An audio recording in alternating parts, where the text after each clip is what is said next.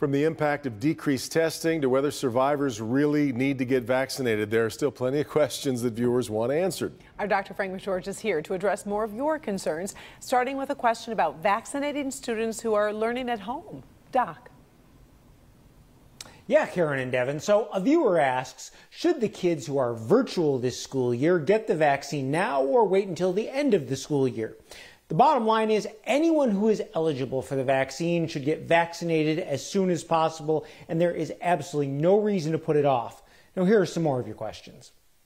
A viewer asks, does the reduction in positive tests reflect a decrease in testing? You are correct that if we simply test fewer people, we will find fewer positives.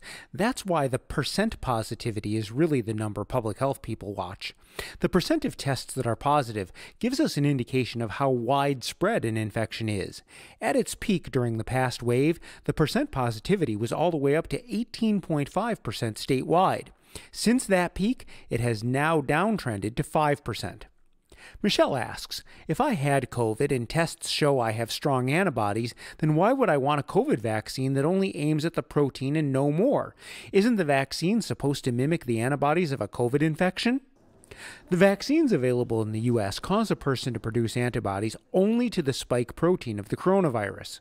A COVID infection results in antibodies to the spike protein and other proteins that are present on the coronavirus.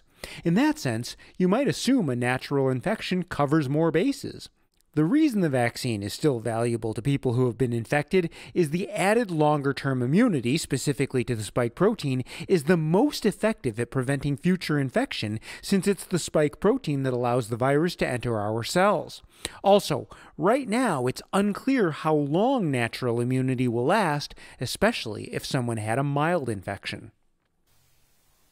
And to go one further, there is one recent research paper published in the journal Nature that in fact suggests the combination of a natural infection and a vaccination in fact produces the strongest level of long-term protection, potentially, they say, even lifetime. Back to you. Now that's interesting. All right. Thank you, Doc.